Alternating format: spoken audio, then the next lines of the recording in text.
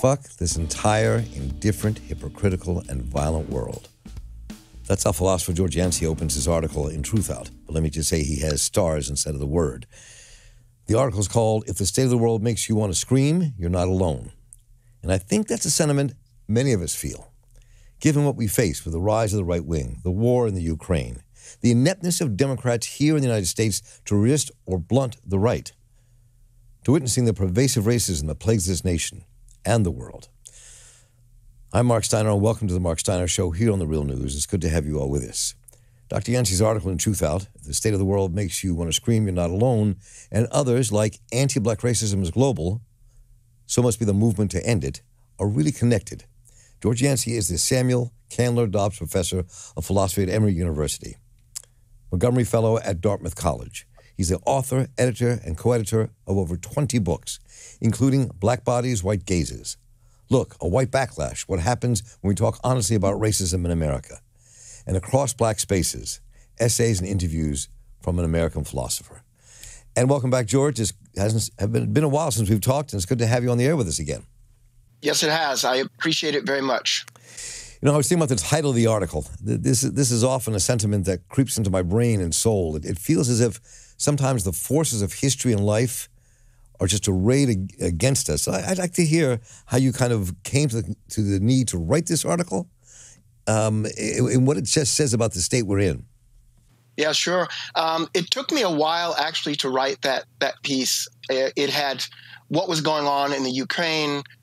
In fact, even the killing, I should say, of George Floyd, having that knee on his neck for over 9 minutes, right. COVID-19, all of that had sort of constituted a kind of confluence. And so there was this immediate influx, a kind of gestalt-like overwhelming feeling of rage.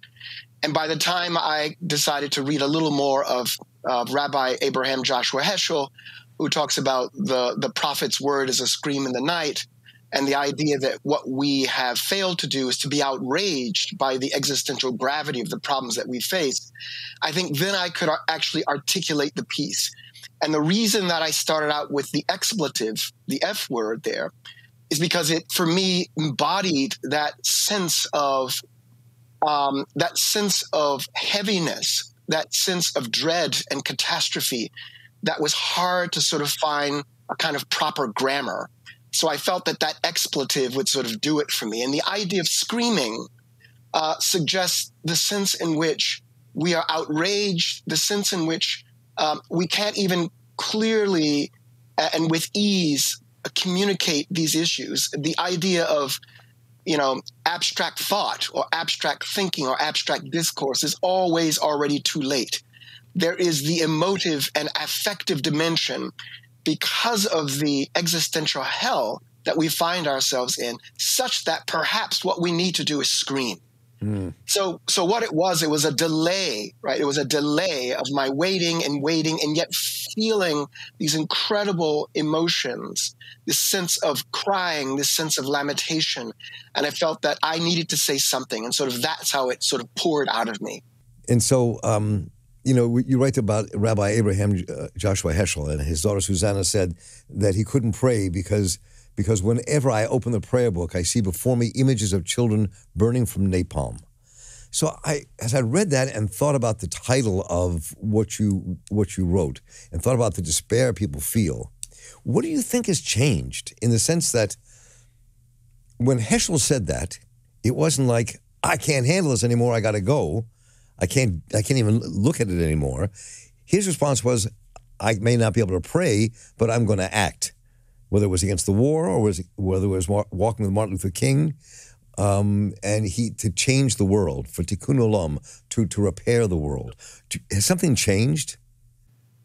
I don't think so, actually. I mean, Heschel was writing at a time when, of course, he's taking on the kind of white supremacy that Martin Luther King is fighting against, right? So he's right there on the forefront, thinking about and feeling with Martin Luther King and of course against the war as well, which, of course, Martin Luther King got into trouble for doing so. In fact, Martin Luther King was very unpopular during that period, because there were individuals who said, even black folk, who said, look, arguing, trying to consolidate civil rights is one thing, but you now have stepped beyond, as it were, your calling when you call into question something like the Vietnam War. And I think that sense of malaise has not changed. If anything, I'd want to say there's a way in which the subtlety and the insidiousness, and yet at the same time, the re-expression of unabashed white supremacy and war, right? None of those things are new to us, but there's a level of intensity, there's a level of a sense in which there's a feeling that we should have been done with this a long time ago, right? So there's this case in which there's the recursive nature of this violence, the recursive nature of white supremacy. And I think you're right about Heschel. I think in the end, what Heschel is saying is that what we need to do is get out and engage in a form of political praxis. But what I'm interested in is the way in which Hegel, I was going to call him Hegel for a moment, the way in which, well, you see, because Heschel's a brilliant philosopher. Right, exactly. I understand. Right, the way in which Heschel is saying, I can't pray, because when I open the prayer book, I see, children being bombed with napalm. That captures for me the weight. So that, for example, when I'm teaching a text, my question is, how do we go on? How do we read? How do we engage in formal academia with all of its abstraction and preoccupation with abstraction and with theory, by the way, which theory comes from the term theoros, which means spectator? How do we continue to be spectators and not cultivate this sense of outrage, this sense that we can't read the prayer book? The Bible's not sufficient. The Quran is not sufficient, that we can't remain in the mosques. We can't remain in the temples. And there's something about that. It says that, and for Heschel, as with King, I would argue that both of them see that the importance of transforming society is a cooperative enterprise with the divine. I mean, in essence, that's kind of what they're arguing. It's not human beings who will bring about the transformation of society without being in cooperation with a divine being, and it's not a divine being that will alone do this. So it's a joint process. It's a co-creative process. But again, what Heschel does, there's this kind of existentialist dimension to Heschel, where he places so much weight on us, where, for example, he says, all of us are responsible, or few of us are guilty, but all of us are responsible. Right. So I wanted to capture in that piece, let's call it the use of the F word, peace. I wanted to capture that sense in which we all have to rise to the occasion to really articulate and to define what it means to be really responsible. For an example, Susan Sontag says, when we're looking at images, for example, although she's not alive, she would say, when we're looking at images from the Ukraine, there's a way in which we can look at those images and we can show sympathy. But sympathy itself tricks us into assuming that we're innocent, that somehow we are detached, we are disarticulated from the violence that's happening in the Ukraine, when in fact we're not. In fact, sympathy, counterintuitively, can render us impotent and in some sense apathetic, because what we should be focusing on is how is it that we can make a difference. And again, that brings us back to Heschel. What he sees in the prayer book is the horrifying, catastrophic images of children burning. What I see when I read an abstract philosophical text is George Floyd crying and screaming for his mother, calling for his mother. Or I see him saying, I can't breathe. Or I think about the way in which Ukrainian women are being raped by Russian soldiers. I think about the body pieces, the way in which corpses are lying in the streets, and the streets are becoming sites of putrefaction, and hence back to death, the immediacy and the importance of death. I think that what Heschel's doing, I think that what King was doing, I think that what I'm trying to do in that piece is really to raise a level not just of critical consciousness, but to open up our hearts to, in some sense, create what I would call an unsuturing of our hearts so that we can feel more and be motivated by the gravitas of that feeling, the feeling that we can't go on unless there's a radical transformation in the way in which we've been living. I wonder, as this is kind of a more political question, but it really erupted as I was reading your pieces in Truthout recently that led to this conversation, and I wonder if when you and others and many of us want to say we want to scream, given what the world is facing, something seems to me to have changed drastically over the last 50 years, and where the left has been diminished, where the right is really on the rise, where racism, even though there was this flourish of change in 1960s and 70s, that the deeply embedded racism that we see has erupted again in response, I think, to everything that was pushed forward. It was like, if you think about the Reconstruction period here in the United States, when there was this a real attempt on parts of some to build a multiracial democracy, and of course that was an anathema to many in the South, white people in the South, and it erupted and destroyed everything that was built. The same thing, that dynamic seems to be happening again. So when I read that title, that's where it took me politically. Why we are there, and what does that mean? How would you approach that?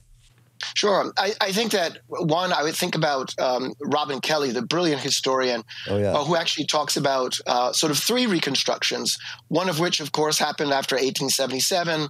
It actually ended in 1877. And then around the 50s and 60s, let's call it the second reconstruction. But then he talks about a third reconstruction that's necessary. And sort of he sees that as having great potentiality in this moment. So take, for an example, the argument against policing and defunding the police. He says, look, it's not the case that we need better jails. It's not the case that we need better prisons or better policing. He argues that we have, along with others, is that we have to do away with the logics of policing and the logics of prisons. And of course, that doesn't mean that we don't give attention to individuals who engage in violent acts.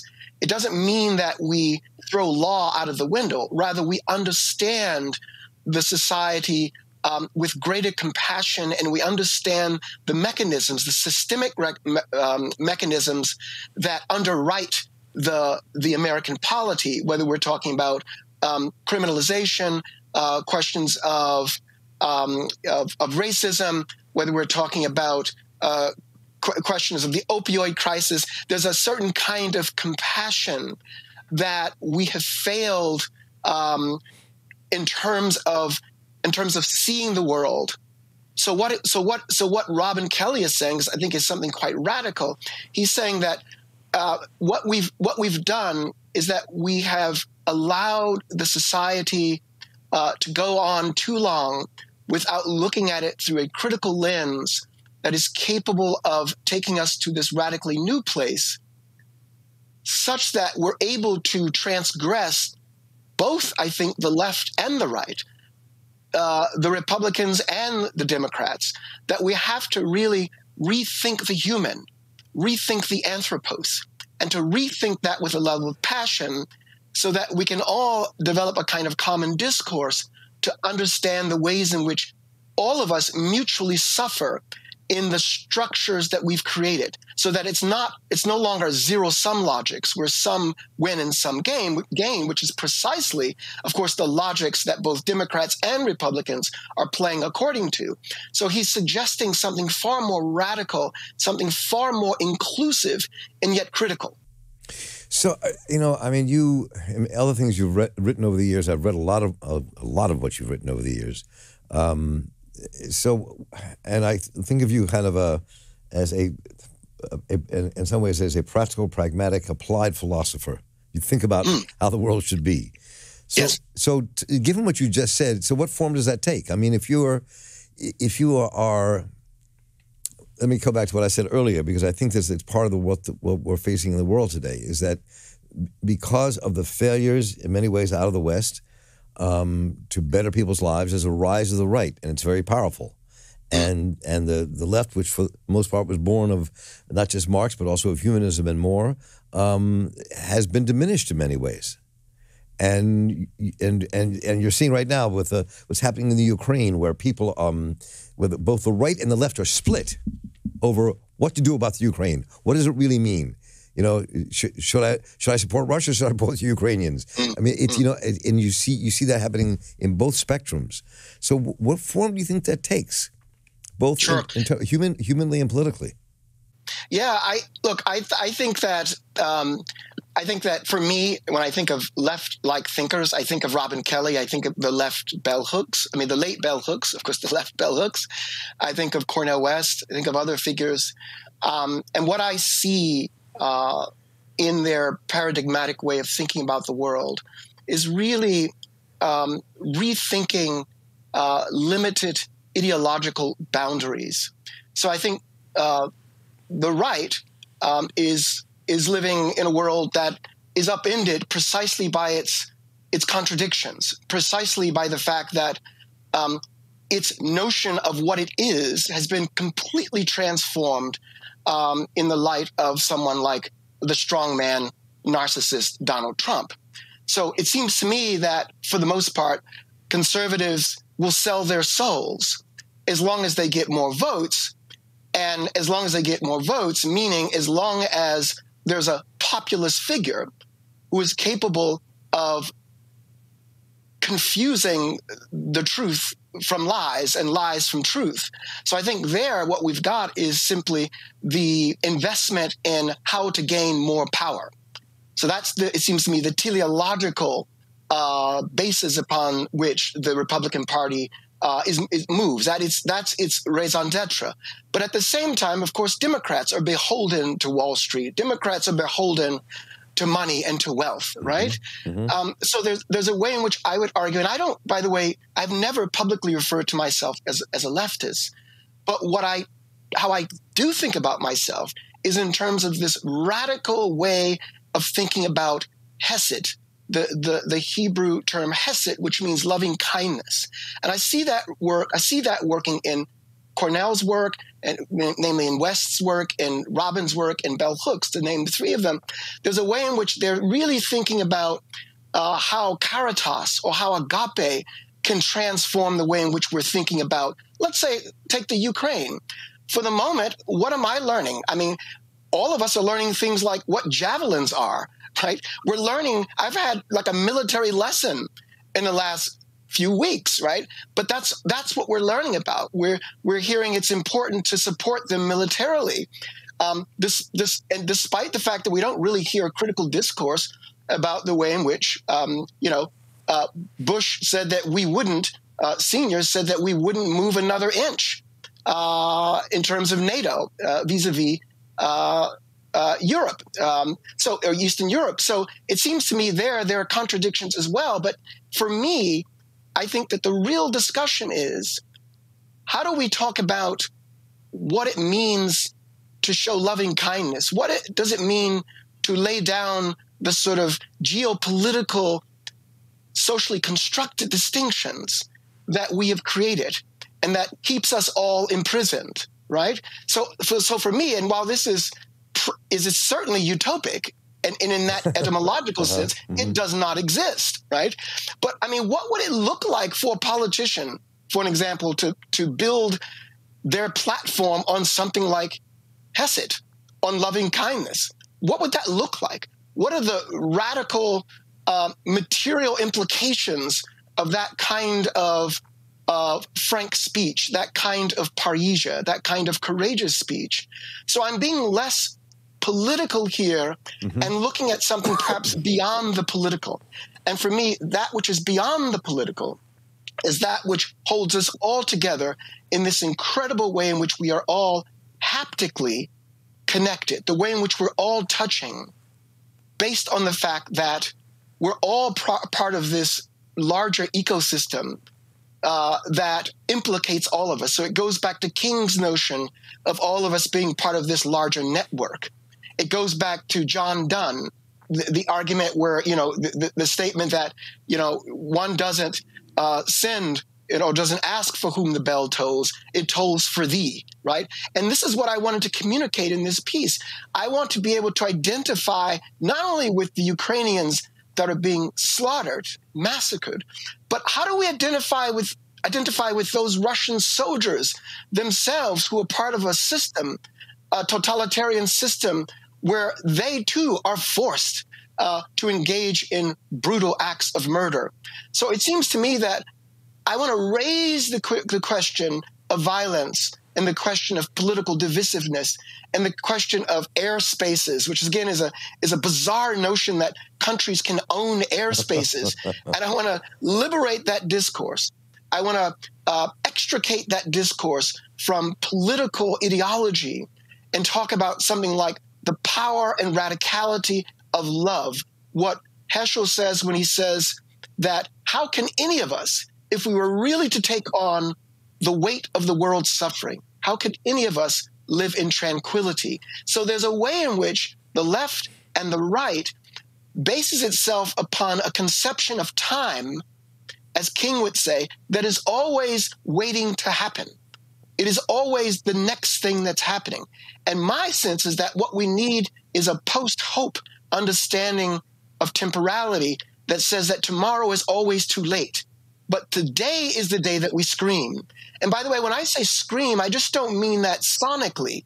I also mean that as an embodied form of resistance where we refuse to cooperate with the logics of the world, where we refuse to do politics in the way in which we've been doing it, right? Where we demand more in terms of care and emphasis upon our very humanity. So in some ways, you're saying we have to dig deeper in a different way if we're going to address this. I'm thinking about the other article that you wrote, that Black racism is global, so must be the movement to end it. And I want to envision that for a minute with you about what that means. And this quote you have in here, it really has stayed with me. And it is, you make this comment. People feign a look of shock when I respond to the world that the world is like Mississippi. Mississippi just owns what it is. So is that what I said there? Yeah. So tell me. So in the face of that, in the face of this, the depth of racism, in the face of the depth of kind of economic exploitation that happens, and then these kind of invasions. The United States has taken part in, that Russia has taken part in across the globe. So, so tell me what kind of response that what you're writing here would be. I mean, give us a sense of what that is. Yeah, I think that what I'm saying is what we have to do is, I'll put it this way.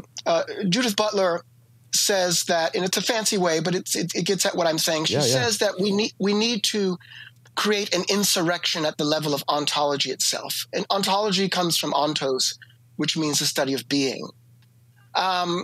There's this way in which what we have to do is not to continue with the same approaches, the same logics that we've been approaching, whether it's left, whether it's right, whether it's liberal, whether it's conservative.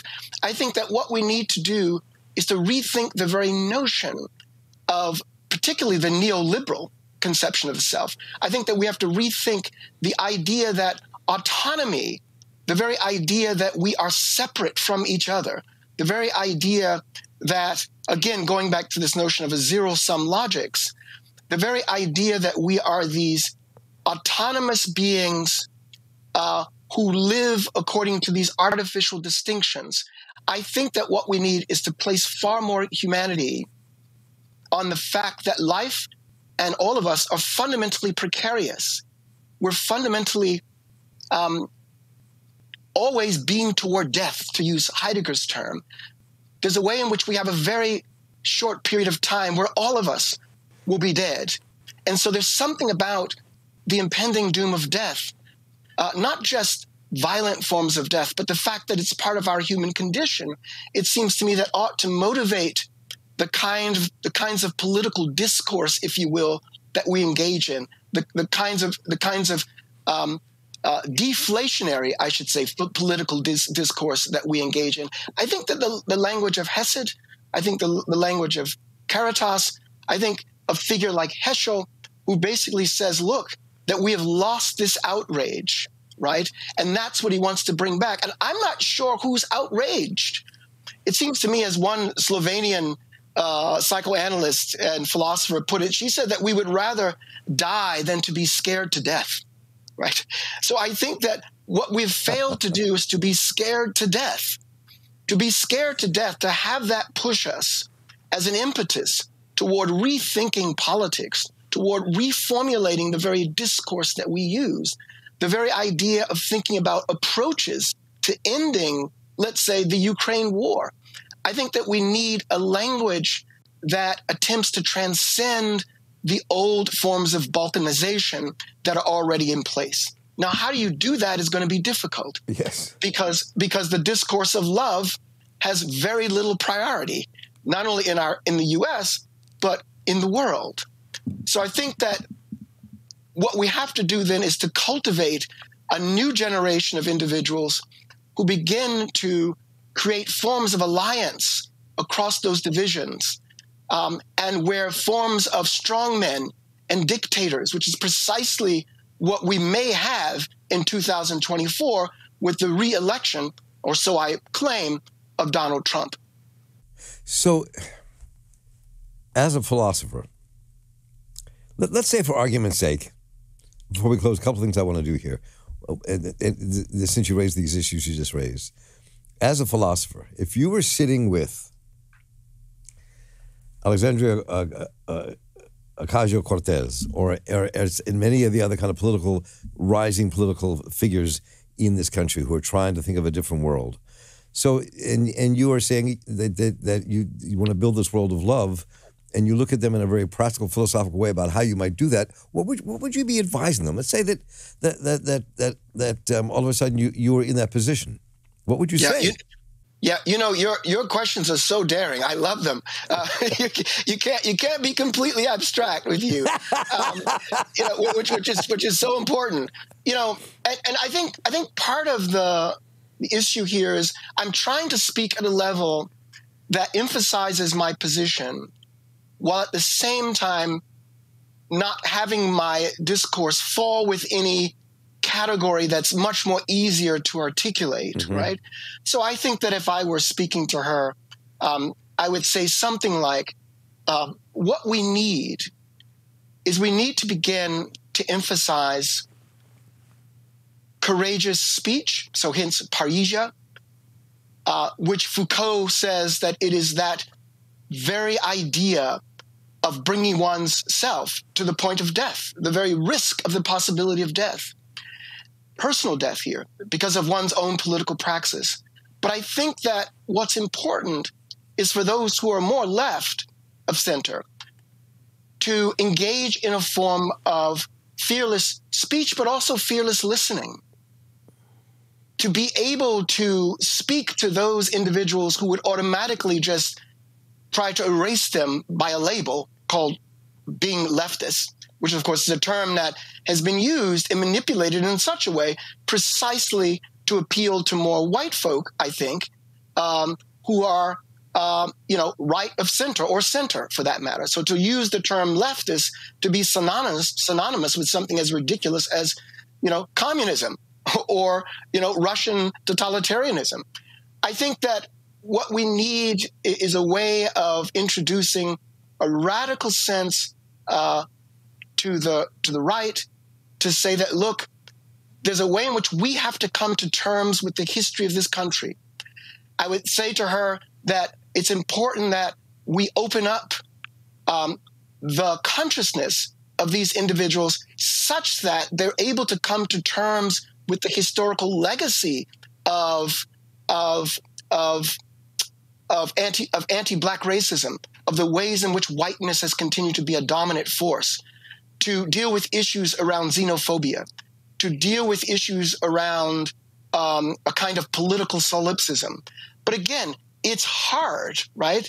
But I think it seems to me that place of embarkation has to be a place where one attempts to articulate a history that is able to be revealed to those who don't agree with one's own position, to see how they're implicated in the very ideological positions that they take hold of. So if you have politicians who have as a backdrop the Bible, then it seems to me that one has to engage in a form of immanent critique to emphasize that Palestinian figure known as Jesus, who would argue that we have failed precisely at the level of taking seriously who our neighbors are. I mean, how do we communicate with Putin that he is our neighbor? How do we communicate with Russians that they are our neighbors? Well, part of what we have to do is deconstruct the artificial walls that have already been put in place. What we have to do is somehow infiltrate those barriers, literally, that are blocking anything that's contrary to the language, the lingua franca of a party line kind of discourse. And of course, that's difficult, especially when you live in a society like Russia, where they're literally able, or China, to control communication, what is heard, what goes out. So that kind of critical discourse is not even being communicated. But again, I think that we need something far more that is far more humanistic, that is far more global in terms of how we're thinking about the way in which we're all touching. And it seems to me that COVID-19 should have demonstrated that. But you don't see that. You now see precisely a more neoliberal understanding of freedom, which says that what freedom looks like is something like, I don't want to do. It's a negative freedom. I should not have to do X. It's a kind of radical decisionism, which is really all about the self. It's not the kind of responsible agency that, let's say, a Jean-Paul Sartre or Simone de Beauvoir would remind us of. There's a kind of responsibility, a heavy weight that comes with the kind of decisions that we make, for an example, concerning wearing a mask. I mean, I saw the images of people on airplanes laughingly throwing their masks in the trash. But it seems to me that that's part of the problem, is that our understanding of freedom does not take into consideration the welfare of the other. But that's precisely the basis of the U.S., is to precisely get us to think about ourselves in terms of atoms in the void, as neoliberal subjects, as entrepreneurs, where our happiness is really about what we do for ourselves rather than that happiness being inextricably linked. And indeed, our misery and our suffering precisely being linked to those others who suffer. So the language that I'm using, if I'm to avoid just sort of re-articulating a leftist position, or certainly not a right position, the language, it seems to me, is the language of someone. It's a language of a kind of theology, a theology of love that is not a theological politics or political theology, which grounds itself in some perfunctory notion of, God bless America, which absolutely means nothing at the end of the day, when in fact we're prepared to leash all hell on those that we've already identified as our enemies. When you look at the depth of racism in our world, and how I always make this analogy. I say that anti-Semitism runs deep on the planet Earth, and it's probably 2,000 years old. That modern anti-African racism is maybe at best 600-700 years old, and it permeates the world and permeates human consciousness. And I think, when I look at the United States today, way beyond the U.S., but when I think about the United States today and the younger people in this country than people I've met across the globe, is that their mindset is changing. I think in part because of all the movements that have forced people to rethink what racism means and how deep it is. So take what you've been saying, because you write a great deal about race, obviously, and you and how what you're saying applies to that, how it applies to changing that, because that to me is. When you joked about what I said earlier, is because when I was studying philosophy in college, I got into applied philosophy. That was just where my head was. Maybe it still is there, but Sure. So the question is, let's talk about how you talk about what you're talking about and apply that to race and racism, and how you begin to deal with the depth of that, because that is what's rising the right. That's what's rising the most dangerous kind of thing. That's kind of a specter on our future across the globe. Sure. I think that, just to say something about philosophy, my entry into philosophy, there was a time when I thought about philosophy as a Platonic and Aristotelian, which is to think about philosophy as a site of wonder. Right. But because for so many reasons, part of the reason being that I don't know why I'm here. And by here, I mean, I don't know why I'm here or why any of us are on this planet. We're in the same club. Okay, good. And also because of, the death of George Floyd, or the death of Alan Kurdi, or the death of Ukrainians, the death of Breonna Taylor, and also the backlash that I often experience when I've written pieces that are fairly provocative, but are attempting to, I wrote Dear White America in 2015, which I consider to be a letter of love, in which I received all kinds of hateful mail and was called the N-word probably over 100 times. So for me now, philosophy is a site of suffering rather than just a site of wonder. And I think that from what I can tell, there are some who've argued that the way in which we think about anti-Black racism has not fundamentally changed. In fact, some would argue that it's gotten worse. My sense is that as long as white supremacy continues to exist, and by white supremacy, I don't mean those individuals who were in Charlottesville, right? It's amazing, when Anderson Cooper has his Black pundits on, and they were talking about Charlottesville, and they were all agreeing that what was going on in Charlottesville with the tiki torches and arguing and making these claims about blood and soil. Anderson Cooper could agree with his Black pundits that this is horrible, but no one at any point called into question Anderson Cooper's whiteness. And so that for me, I don't rely on that tight bifurcation between good whites and bad whites. I think that distinction creates more trouble. And while I'm not claiming that, white people that I know are card-carrying Klan members or part of the Boogaloo movement, or the Proud Boys, I want to just make sure that we understand whiteness as a toxic framework. To quote David Rodinger, historian of critical whiteness studies, he says that it's not the case that whiteness is only false and possessive. He says that whiteness is nothing more than possessive and false. So my argument is that it seems to me that as whiteness continues to grow, because it's this multi-headed, hydra-like beast, if you cut off one head, it grows another. And this is sort of the logics of the 13th Amendment, right? Once you have said, okay, there will no longer be involuntary servitude, you then put into place Black codes, so that no longer are Black people oppressed because of something called that peculiar institution known as American slavery. They're now oppressed under Black codes, right? Under vagrancy, right? Then they're put in jail, and hence the whole prison leasing, convict leasing program that occurred. So hence, in essence, you get a kind of neo-slavery.